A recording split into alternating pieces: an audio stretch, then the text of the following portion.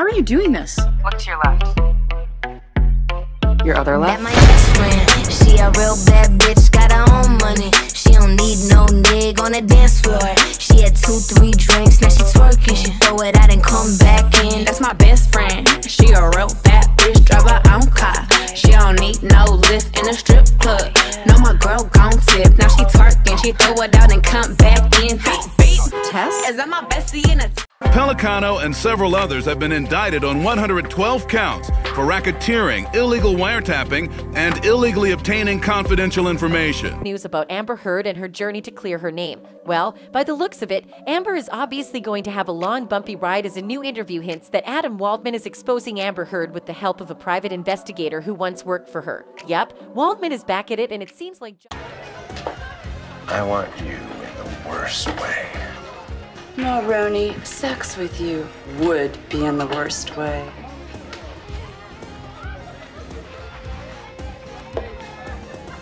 We'll play the entirety of. All right, any objection to 582? No objection, Your Honor. All right, 582 in evidence. How you doing, Rudy? Put your fucking cigarettes out on someone else. You fucking have consequences for your actions. That's it. Shut up, fat ass. Yeah, you got me there. Are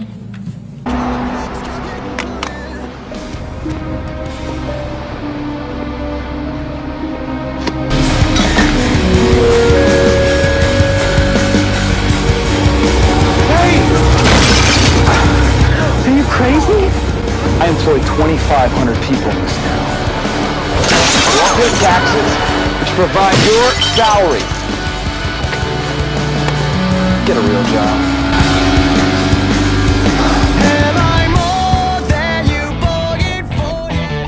And he used intimidation to do it. If you want me to be myself and threaten them, then I'll do that. No, I don't want you to threaten. Well, then how do you do it unless you threaten somebody? That's the way everybody fucking moves for me when I threaten their fucking lives.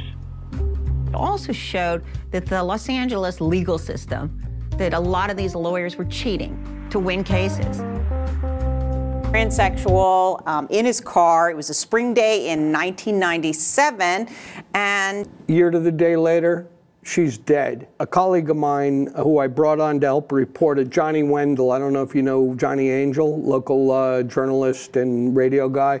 We went out and, you know, tried to doorstep her family. They weren't talking, you know, out in Torrance or something like that.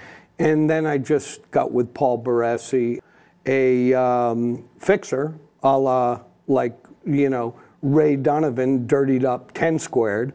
And he's also a private investigator now. He got his license. Oh, I didn't know that. Yeah. And, you know, Paul just led me right to the people that would know. Paul is kind of like an entree into sort of the LA underbelly then. I mean, I dealt with him as well. He's a shame. I mean, this guy's great. I mean, this guy has worked Michael Jackson, you know, everything. And what he does is he plays both ends against the middle. I know, I've interviewed him. Yeah. You didn't testify at trial, but you know what I mean. You were definitely a witness and you were a player in all of this. And people who went against her are getting harassed, a bunch of them, and, you know, pretty severely in a variety of complex and simple ways. You know, and I just wonder if somehow that's related, because I think she's got beef with you. You just said that people who sided with Johnny people are going after those people from Amber's side in a variety of different ways. That's a very eloquent way of putting it. I said in ways simple and complex.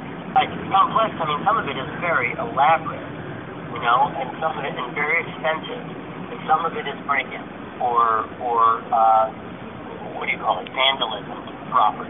Yeah, so it's not just me. Who else is? It's not random, and it's in ways simple and complex, and so it's several people. You know, and I can't even say it's all connected, but I'm not a huge believer in coincidences, and these people are connected by virtue of having been helpful witnesses. And they're people who she's got a particular grudge against. Am I one of them? I would think she has a grudge against you. I think you should tell your story. I do. Am I more than you?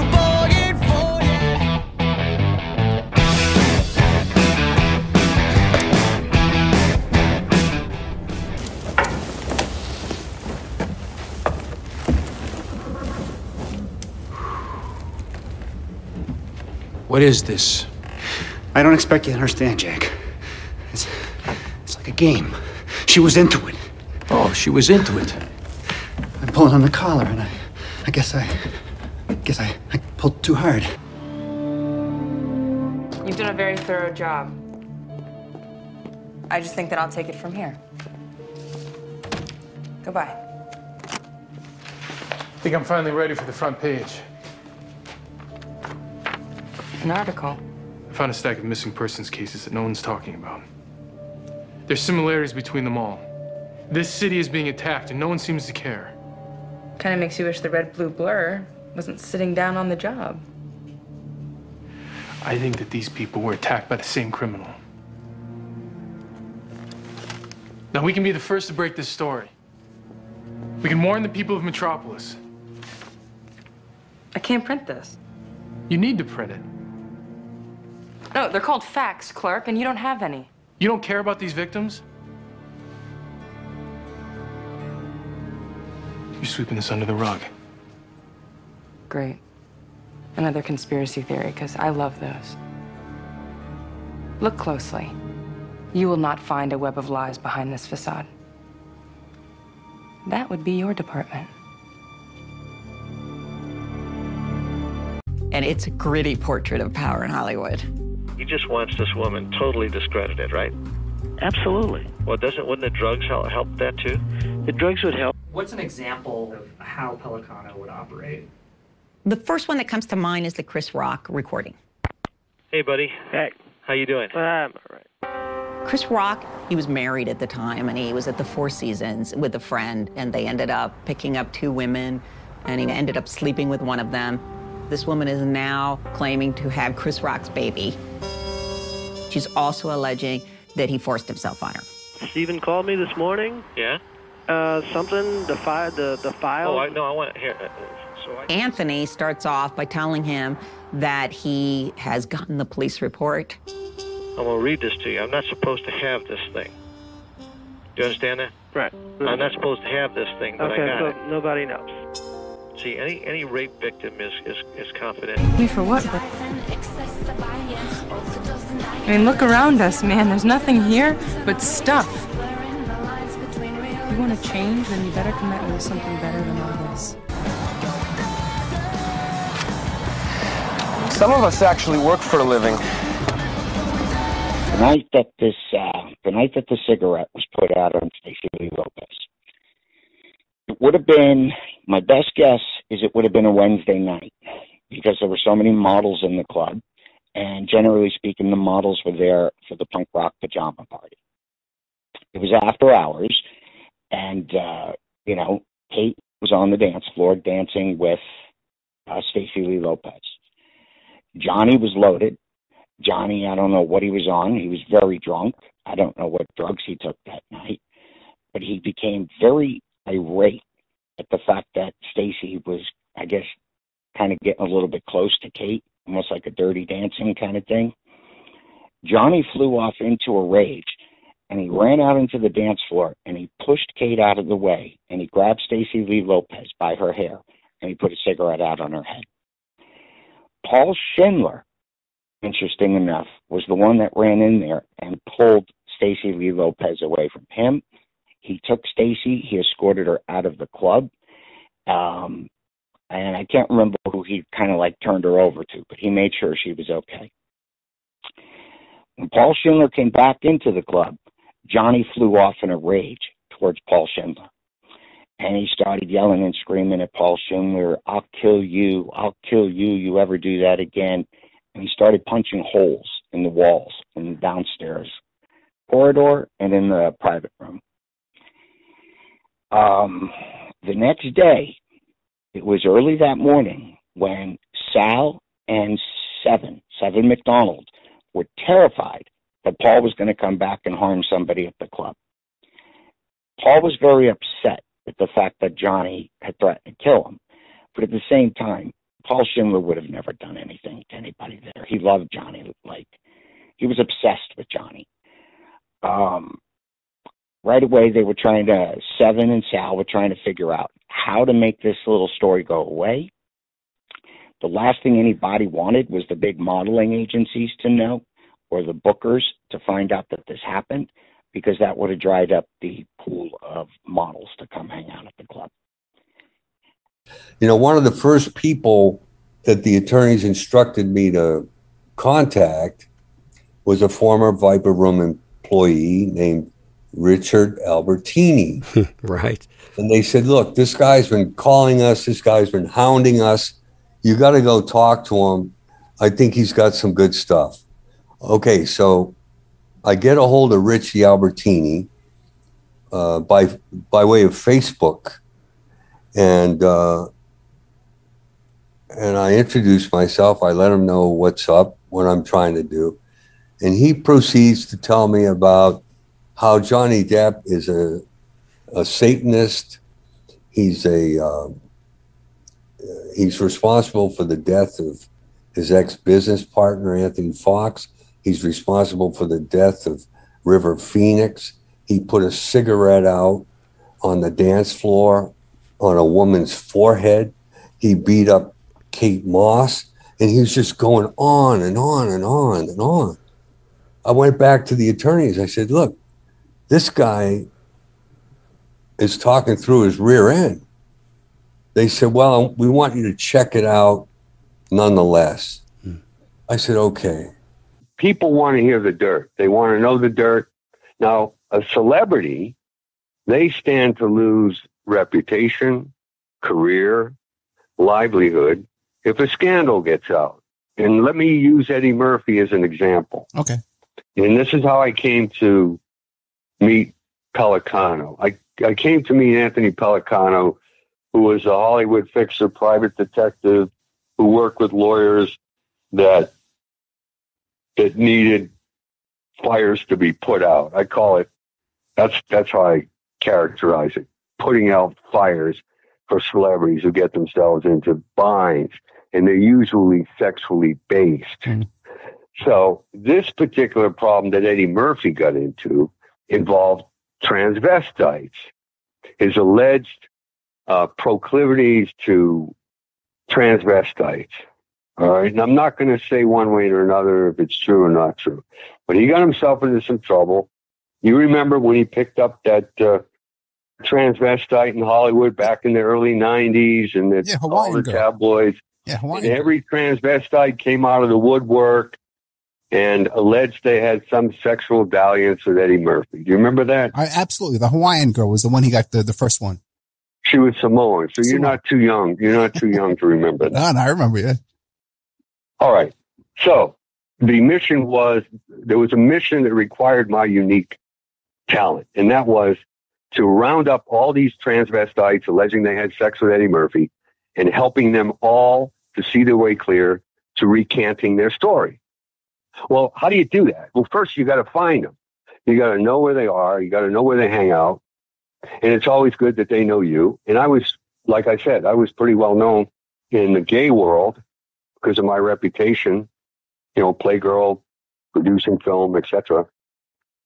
They knew who I was. So when I went knocking on their door, they invited me in. And I got, there were 7 of them. I got 6 of them, to the best of my recollection, to recant their story, with the exception of the Samoan girl, Zawali was her name, Adazone Zawali.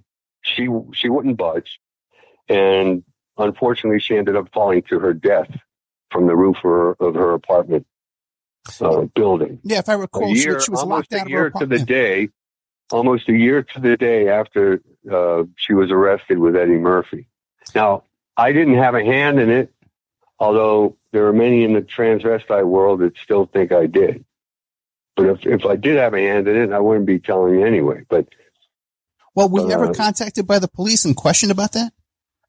I'm not at liberty to discuss any of that. Okay.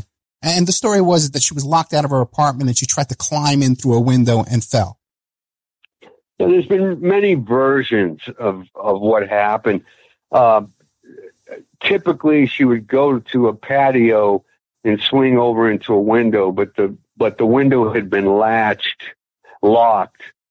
because it wasn't working correctly. So the landlord locked it permanently. So consequently, she had to go up to the roof and then try to shimmy down a towel from the roof into the window. And in doing so, it was something to do with the momentum, with the trying to swing into the window. The towel slipped and she fell to her death. Because this is something she did all the time? That's how she would enter her apartment, through a window? Well, whenever she left her keys. Okay. And so now, did you look into this to find out what happened? Well, anybody, the coroner report is public record. Anybody can go and find out what happened. The police report ruled it as a accidental death. And a lot of the stuff is edited out. The best story is the truth. So what happened was, after I did the story with Chris White in the Daily Mail, I got an email from Adam Waldman who said, I really appreciate you coming clean, because the story said what we've already discussed, that I couldn't find anything bad about Johnny. He said, I appreciate, and Johnny appreciates you coming clean, as if I was holding something back. And then we eventually spoke on the phone. I said, look, Mr. Waldman, it wasn't about coming clean. It was just the truth. And that's how it all went down. So from there, we developed a rapport, and I shared with him some of the extraordinary historical documents, which I know you want to talk about later. Right. With him, and he found that fascinating. And I said, in fact, there are some documents I found that are so enlightening that the public has never heard about, that I don't think even Johnny knew about it. And that was fascinating. So that's the basis of our relationship. And we have become friends, Meetings. He always used the excuse that he can't get sober because when he goes to meetings, everybody approaches him. As a matter of fact, Big Ray O'Hagan, very good friend of mine, well, missing, disappeared. Big Ray O'Hagan was Johnny Depp's sponsor in Alcoholics Anonymous. Interesting. And so when that happened, did they blame it on his jealousy, or did they blame it? Oh, it was his jealousy. Well, actually, it was a little bit of both. It was the jealousy combined with being fueled by drugs and alcohol. Right. Did you ever hear anyone talk about Stacy after that? Just Paul Schindler and his girlfriend Nina. But no, she never came back around. Do you know the full name of Nina? God, I wish I knew. I remember what she looks like. About 6 feet tall, long blonde, very curly hair, freckles,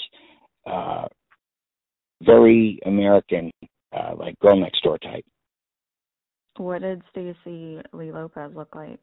Long black hair, very thin, pale, tall. And how old was she then? I don't believe either one of them was 21. I don't recall exactly, though. Right, and so this was in the 1990s? Yes. And so this was the only, and you said you haven't seen other incidents of him be violent to women, but just that alone, the cigarette put on her head and pulling her hair? Yeah, I seen fights. I seen fights. I seen arguments. I seen yelling and screaming. I seen threats. But to the best of my recollection, I don't think I ever seen him hit another woman. I seen him hit men. I seen him, like I said, I seen him go off on Bruce Corkum. I know for sure I seen him get violent towards Paul Schindler. And I know for sure I've seen him sick bouncers on people. So when Bruce Corkum mentioned the cups thrown at him, did you see that? I don't, when he said it, did I witness a specific event? No. Had I seen Johnny throw shit at him? Absolutely. Johnny used to talk about him being an idiot. Okay, so you saw that throw items at Bruce Corkum, his assistant? Yes. his stand-in, who also acted as assistant. And again, I'll remind you, in that video of everybody leaving the club that night, where Paul Schindler is the guy out at the front with the purple suit, Bruce Corkum is the guy with the pompadour haircut and the beige jacket, and I think he was wearing jeans. Kind of like a James Dean kind of looking guy. Seems like Johnny Depp's former lawyer has all hands on deck to put Heard in her proper place. Keep watching and let's hear the juicy details. Paul Barresi, a U.S. private investigator, reportedly said in an interview with a media site that Amber Heard's attorneys engaged him to learn negative stuff about her ex-husband Johnny Depp. This is only the tip of the iceberg because there's more. The PI, who supported Depp, claimed that everyone who praised Depp had actually said many ugly and terrible things against Heard. With certainty that I spoke with a great number of people, and they all said Johnny was a sweetheart, that he was a... In the course of the interview, he responded to a question about the task he was given by Heard's attorneys. Barresi went into the details and stated, Yeah, I was supposed to find instances of bad conduct from the past in accordance with what Amber alleged, primarily find other women who were abused by Johnny. Barresi didn't hesitate and exposed Amber some more as he answered the questions one after the other. Paul narrated how Heard supposedly hired her way back in 2019 with the quest of digging up bad stuff about Johnny, only to report without a tiny bit of dirt. So you saw Depp be violent with Stacy Lopez, Kate, because of that night, pushing her away, Paul Schindler and Bruce Corkum.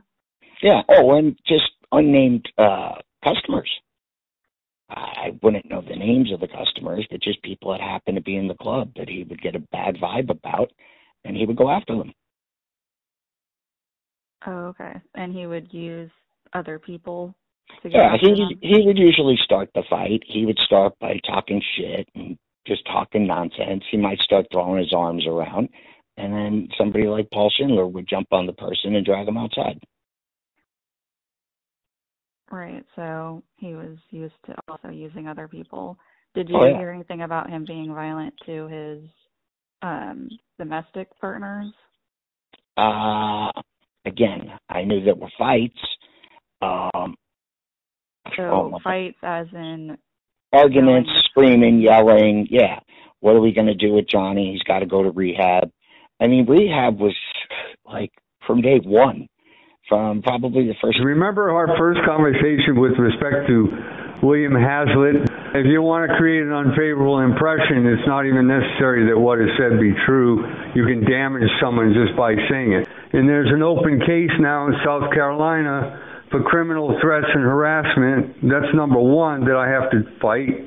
Number two, a ridiculous TRO against me, which is also false, claiming that Johnny hired me to turn over all my findings to you. The reality is anybody in the world, and you know this better than I do, anybody can file a police report about anything against someone. Well, that's true. That's kind of like the way that's the way our republic works. Do you know how many crimes have been committed against me? Most of them I just ignore. Defamation, slander, cyberbullying, whatever. All this stuff, it only matters if it matters. I thought maybe we could fuse what you got with what I got, and then that would even be more. Well, you have to understand, I fought this case for Johnny, and you have probably some inkling of how much work I put into it. 6 years that I did it for free. I mean, the case is won, you know? Oh, yeah, no, I You're sympathetic to you, and I'm here for you, and I always want to help you. One other thought. Richie Albertini looks to me like I doesn't have any money at all. It doesn't look to me like he has a job. No, he's homeless, toothless. What's rare? Pen that works in this place? I heard about your date last night. Ended with a thud. Sorry I didn't get your phone call till it was all over.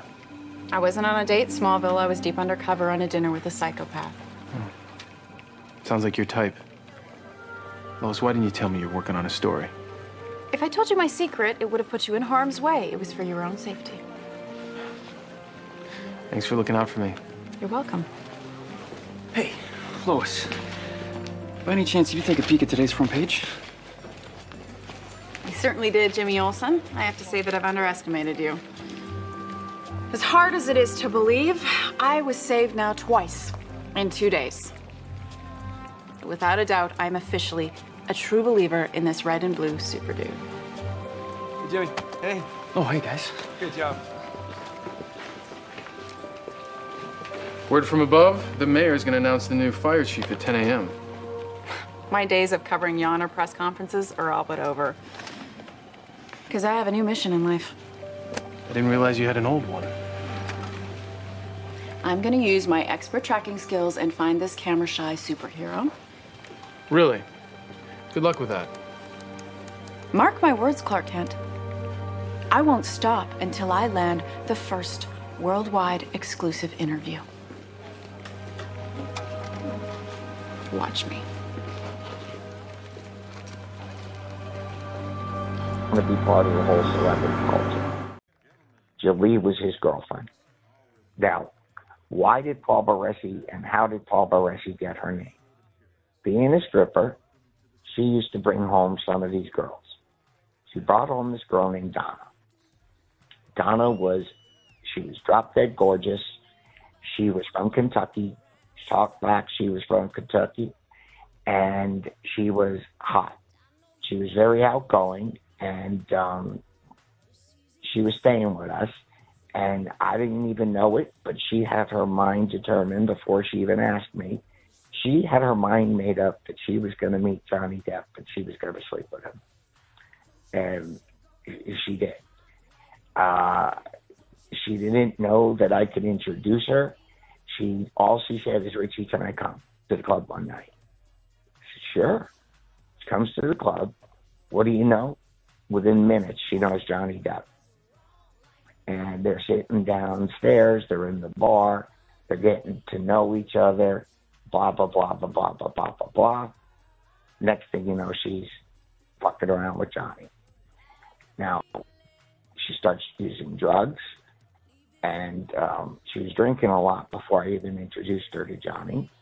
And she was annoying. And she was annoying him. And she was only in town, she was only around for about 3 weeks.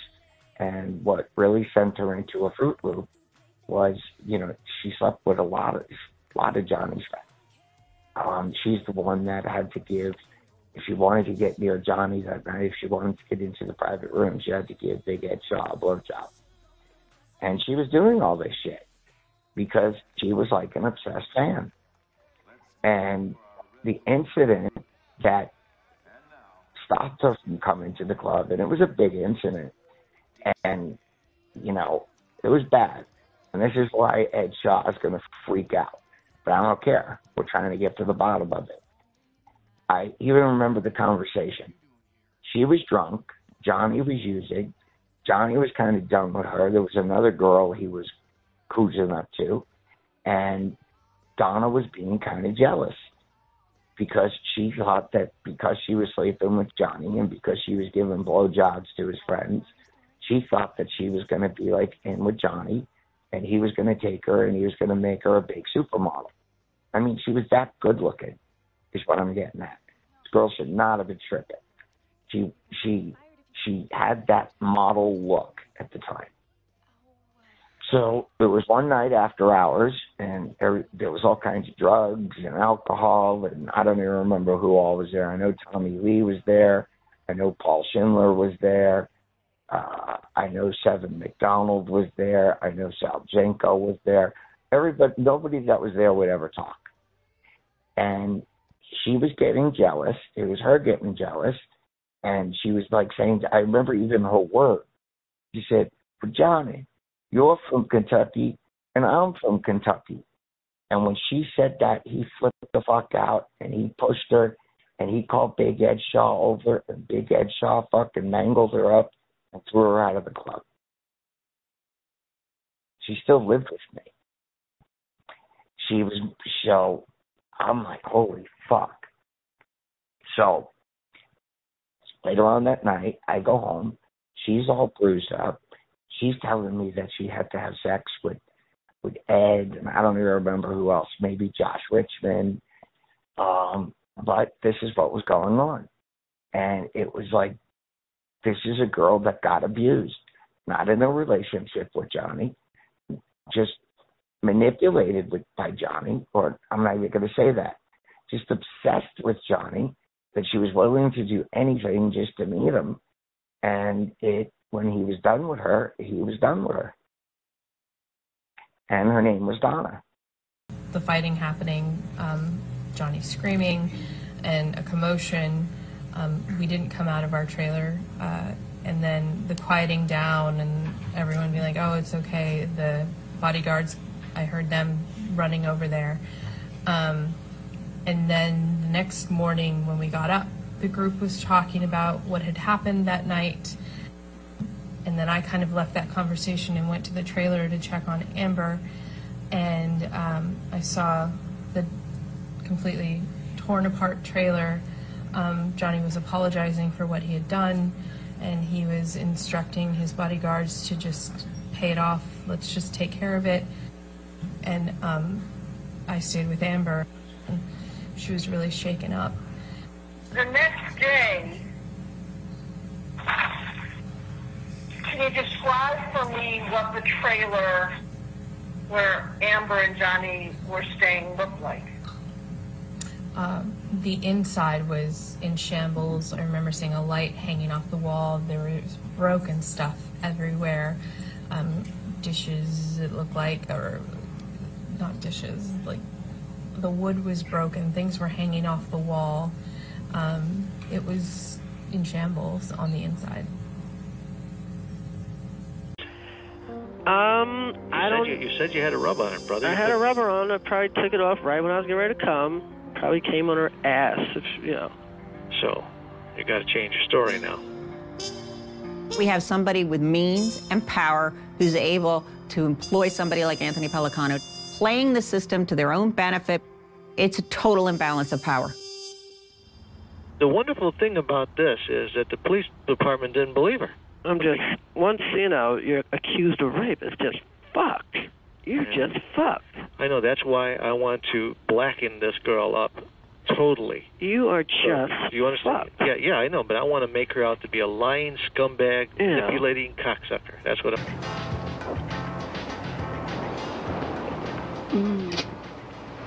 I'll have to go up and see a John Travolta poster. Great idea.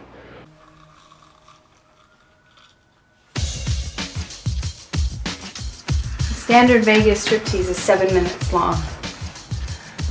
The woman should remove her top at the 4-minute mark. At 6 minutes, she should be naked, with the exception of an optional prop. The beginner's mistake is to get naked too fast, thinking that's what the audience is there for. It's not. Sex, it's biology. Sex appeal is marketing. It's not the naked body that's exciting. It's a possibility.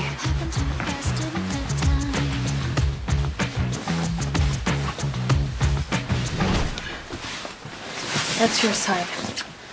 All right, you stay on that side. This is my side. There's no need for overlap. 5% have to be minority contractors. It's in the city charter now. Run them through Archer Construction. Your wife's company? Women are minorities, right? I'll look into it. That was one of your father's favorite phrases. May he rest in peace. Joey, no disrespect intended. I love Diane John. But he would have never even dreamed of something as big as this airport thing. Ain't this one of our broads? The one that was with Senator Sullivan? Yeah, and half of Washington. She's hot. Not anymore. David Corliss whacked her. Too bad. She was a nice girl. Do anything for $1. You're gonna need 2 guys. What do you think? Magic act? Better get someone to take the jacket.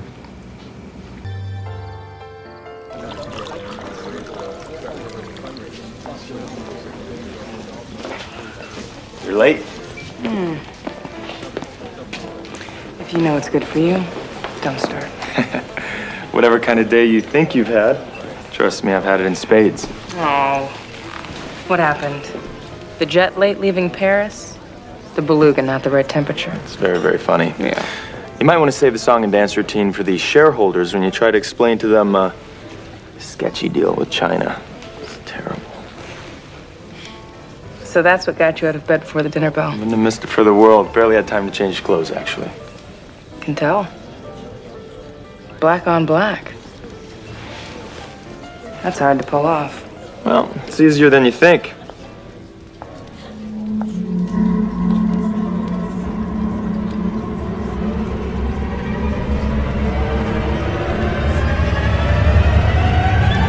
Green Arrow.